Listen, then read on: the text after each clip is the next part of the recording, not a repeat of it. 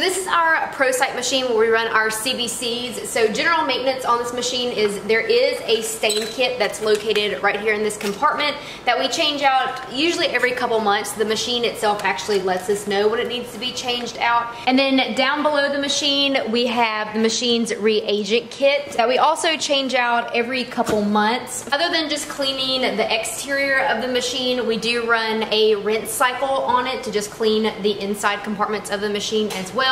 And then also quality control is run on it every couple of months as well. So when a monthly rinse cycle needs to be run on the PROCYTE, it does alert us with a notification. It just tells us to dispense 2 mils of the IDEX cleaning solution, or you can make your own using a 5% bleach solution. We already have a 5% bleach solution already made up, and we use 20 mils of water and 1 mil of bleach to get our 5% solution. So all I'm gonna do is take 2 mils of the solution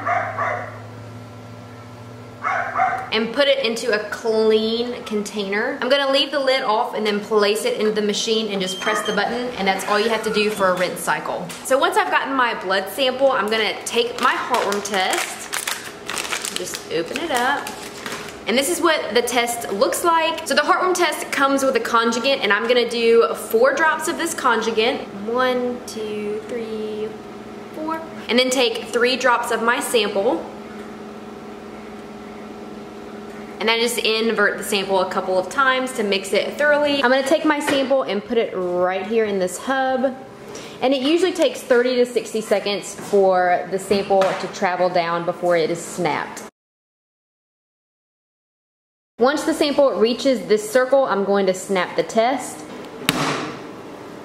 I'm gonna let this sit for 8 minutes and we'll come back and read the results. So I'm gonna be demonstrating how to do a fecal flotation and centrifuge, a direct smear, and then also sedimentation. The first thing I'm gonna do is put some gloves on, because when you're handling fecal material, you're always at risk for getting a zoonotic disease, so we're going to wear gloves. I do have a 2-gram sample here, and then also some sodium nitrate solution. This is what I'm gonna use to float the sample. So I'm gonna take the Fecal and I'm going to mix it in this container, and then just take a fecal loop and mix the sample with the solution. So once my sample is mixed, I'm going to take my flotation cup and some gauze just to strain out the large particles. I'm just going to pour the sample into the cup. So all the larger particles are going to get stuck in the gauze, and I'm just going to throw this away. I'm going to take the sample and I'm going to fill it to the top until there's a little bubble. I'm going to take a cover slip and just place it right on top. I'm going to let this sample sit for about 10 to 15 minutes, and then we'll come back and read the sample. Okay, now I'm going to do a fecal flotation with centrifuge. I'm going to put some gloves on again, and I'm basically going to do the same thing that I just did. So I have a 2-gram fecal sample. I'm going to mix it with some Fecal. I'm just going to mix this sample again with a fecal loop. Then I'm just going to take another empty container to just strain the liquid into. I'm going to take just a 4x4 gauze, place it over the lid, and then I'm just going to strain my sample through. So my solution with the large particles, I'm just going to throw away. Then I'm going to take this tube that has no solution in it. I'm just going to pour this sample. And it fills it about halfway, so I'm going to get the fecal solution and fill it just a little bit more, but leaving a little space at the top. I am going to put the cap on, and I'm going to take this and go centrifuge it. Okay, so our centrifuge does has a setting for fecals, so I'm just going to put it on that setting and let this spin for about 5 to 10 minutes. So this is what your sample looks like once it has been centrifuged. Your sediment is down at the bottom. Okay, now I'm gonna take this sample and just take the top off of it, and then I'm gonna fill it until I get a bubble just like before. Take a cover slip and place it on top, and I'm just gonna wait for 10 to 15 minutes just like last time. Now I'm going to demonstrate how to do a direct smear. So when you do samples like this, you're looking for abnormal bacteria. You can see things like Campylobacter or Giardia protozoas. I'm going to take some saline and just put a couple drops on a slide. Take my sample, and I'm just going to mix the sample So it's not too thick, but I do have some fecal material on the sample. Any large particles you want to discard. I personally like to put a drop of stain on my sample. It just helps me read it a little bit better. And then I'm going to put a cover slip over the solution.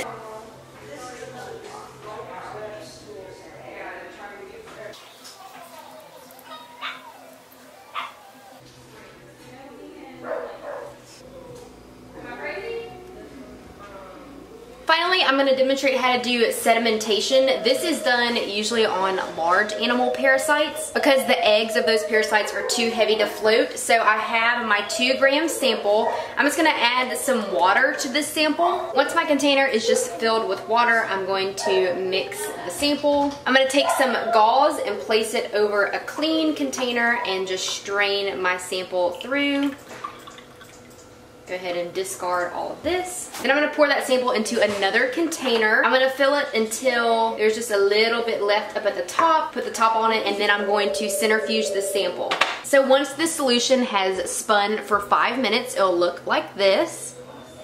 So I'm just going to take off all this extra fluid. You can either pour it or pipette it out. I'm just going to pipette it out. I pipetted the extra fluid off without disturbing the sediment down at the bottom. So I'm just going to take a fecal loop and take the first layer off of this sample. I'm going to just place this on a slide. Then I'll place a cover slip over the sample, and then just examine the sample for parasites. So for my serological testing, I'm going to be using our catalyst. On this particular patient, my doctor just wants electrolytes ran on him. So I'm going to take a serum sample. I'm just going to fill the sample cup with the required amount of serum.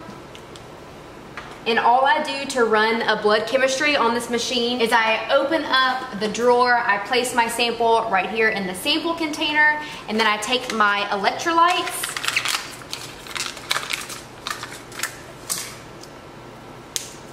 And I'm going to place the slides right here, push it in, and then press the button, and that is going to run my electrolyte test. So once my blood chemistries are done processing, it comes to this machine where you can view the results. It will also automatically print out as well. So for these electrolytes, this is my reference range. I have a low, normal, and high. So this guy, his electrolytes are a little bit low. It does have the exact numbers and the reference intervals, and then also a visual scale here. I'm going to be performing a ear cytology on this dog. I'm just going to hold the outside of her ear. I'm going to get my swab and go right down into her canal until I get a good sample. Since I got this swab from the left ear, I am going to break the end of the Q-tip just so I know which one is which.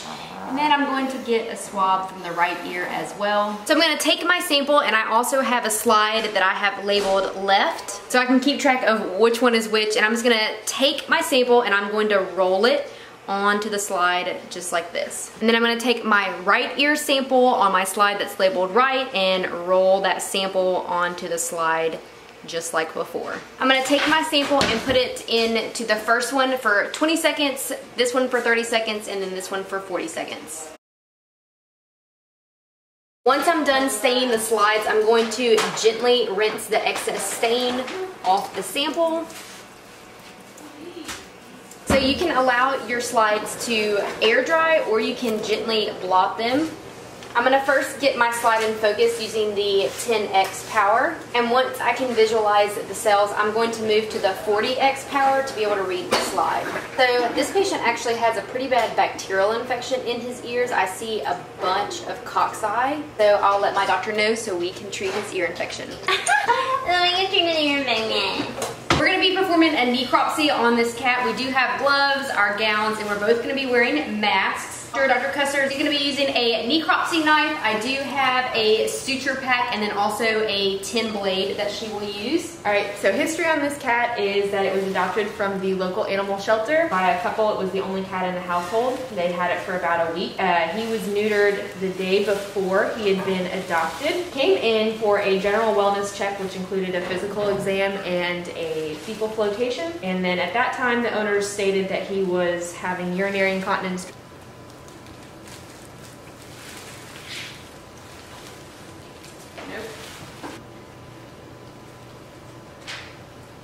So what I did is I did a puncture into each joint to reflect the muscles off there, and then kind of skinned it back so I could see what I need to see. Now she's going to do her midline incision. Now what I'm doing is bread loafing each organ just to kind of get a visual, see where I want to take my samples, if there's anything that's not on the surface that I want to sample. Specifications are for the samples that you want to take. So I'm going to label both these jars, spleen and liver, with the patient's name, the date, and then we'll send these off to the lab. When dealing with a rabies suspect, only vaccinated personnel is allowed to come into direct contact with the patient. Also, affected animals can only be handled by a person that is wearing gloves, a surgical mask, and protective eyewear. After handling a rabies suspect, it's very important that you wash your hands thoroughly. To test for rabies, all rabies suspects have to be decapitated except for bats. The specimen should be placed in a watertight container, such as a heavy plastic bag that is tightly secured with a tight-fitting lid to prevent fluid leakage. Then that container should be placed into another larger waterproof container. Then that container needs to be placed into another waterproof unbreakable container. And the space between the two containers need to be packed with ice coolers, so the specimen is in a different container than the container that the ice packs are in. Leaking or improperly packed specimens will not be accepted. Once the head has properly been packaged, then the rest of the body should be cremated. Today I'm going to be doing a vaginal cytology on this dog to see if she is in heat. We're going to be determining what stage of estrus that she's in. I'm going to be doing a vaginal wash with some sterile saline first to just get rid of the debris. I'm going to take a sterile cotton swab and moisten it with some sterile saline. I'm going to hold her vulva and I'm going to advance the swab vertically and then horizontally into her vagina, and then just swab the inside until I get a good sample. I'm going to take this swab and put it directly on a slide, and then we'll stain it and look at the cells. I'm going to take that slide and wait until it's completely dry, and then I will stain it. I'm going to do 20 dips, 30, and then 40. So when I'm looking at these cells, I'm looking at the size of the nucleus. These cells are further categorized based on their size and their degree of cornification. So I'm basically looking to see how big the nucleus is compared to the cytoplasm of these cells. The bigger the nucleus, the further away from being in heat that she is. So this cell is cornified while this one is not. So this is the different stages that it's going to go through when going into heat. So the degree of cornification on these cells, I would say that she's in anestrus, because the cells are predominantly non-cornified squamous epithelial cells, which means that she's not going to be going into heat anytime soon. She's not an ideal candidate to be bred. I'm going to be performing a skin scrape on this dog, so I'm just going to take a dull tin blade, and I have a slide here that I'm going to add some mineral oil to, and then I'll take the blade and just scrape the skin until I get a little bit of bleeding, just to make sure I got underneath the hair follicle. And once I start to get a little bit of blood, I'm going to mix it in with the mineral oil and just scrape it off on the sides, and then I'll take the slide and look at it underneath the microscope. So once I have my skin scrape, I'm going to look at it under the microscope. I'm going to look at it on the 10x power. I'm looking for two types of mange, either sarcoptic or Demodex. So other than hair follicles and some blood, I don't see any mites. So I would say this skin scrape is negative. I'm going to be performing a cross-matched agglutination test today. So I have two different samples. I have my donor and then also my recipient. This blood has been centrifuged, and I took the serum and I separated it into two different tubes. And then I also have an EDTA from the donor and the recipient that has also been centrifuged. So I'm going to remove the plasma from each EDTA tube so that the only thing that remains is the packed red blood cells. And I'm going to remove the plasma from each sample. So now the only thing that remains is the packed red blood cells at the bottom of each sample. Then I'm going to take 2 drops from my recipient and put that into a clean test tube that is labeled recipient. 1, 2. And then I'm going to repeat the same process for the donor. I'm just going to take 2 drops of the donor packed red blood cells and then add it to a clean test tube labeled donor. 1, 2. And so this is what the 2 samples look like. So I have 2 syringes filled with saline, exactly 3 mils, and I'm gonna add that to both samples. So this is the donor sample, and I'm just gonna add 3 mils of saline to this sample. So it looks like this, and then I'm gonna do the exact same thing with the recipient sample. Just add 3 mils of saline to this one as well. I'm gonna mix both samples gently. So now I'm gonna centrifuge both of these samples for 1 minute at about 34 RPM. So this is what the samples look like once they have been centrifuged. And what I'm gonna do is decant the supernatant, which is the clear, from the packed red blood cells at the bottom, and I'm just gonna discard the supernatant from both samples. So I'm just gonna repeat that same process of washing each sample 2 more times. Why wouldn't she do it?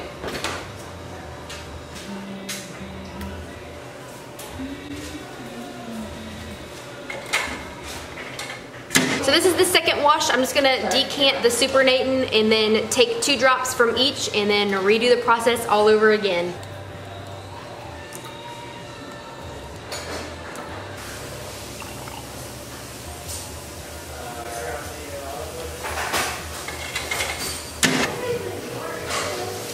So once I have repeated that process 3 times, I'm going to take 0.02 of each vial and put it in here, and I'm gonna mix it with 0.98 of saline. So I'm gonna add 0.98 of saline to each vial. And then I'm gonna take 0.02 of the packed red blood cells, and I'm gonna add that to the final wash. And it should look like that. And I'm gonna do the exact same thing with the donor sample. Add that 0.2 to this sample as well. It should look just like that. So this is what the final wash looks like from both the donor and then also the recipient. So I'm gonna perform the major cross match. I'm gonna take 2 drops of the recipient's serum and 2 drops of the donor's cell suspension in a new tube labeled major cross match. So this is my recipient's serum, and I'm just gonna take 2 drops of this and put that into the major cross match, and then take 2 drops of the donor cell suspension and then add that to the major cross match. 1, 2. And then I'm just gonna mix this gently and set it aside. For the minor cross match, I'm gonna take 2 drops of the donor's serum and 2 drops of the recipient's cell suspension. So this is the donor's serum. 1, 2. Change out my pipette tip. Then I'm gonna take the recipient's cell suspension, 2 drops of that into the minor cross match. 1, 2. I'm just going to invert this and then set it aside. For my control, I'm gonna take the donor's cell suspension and I'm gonna get 2 drops of that, and I'm just gonna mix it with 2 drops of the donor's serum. This is my donor control. 1, 2. And I'm just gonna take 2 drops of the serum and mix that in the donor control. 1, 2. I'm gonna change out my pipette tip and then take 2 drops of the recipient cell suspension and put that in my control.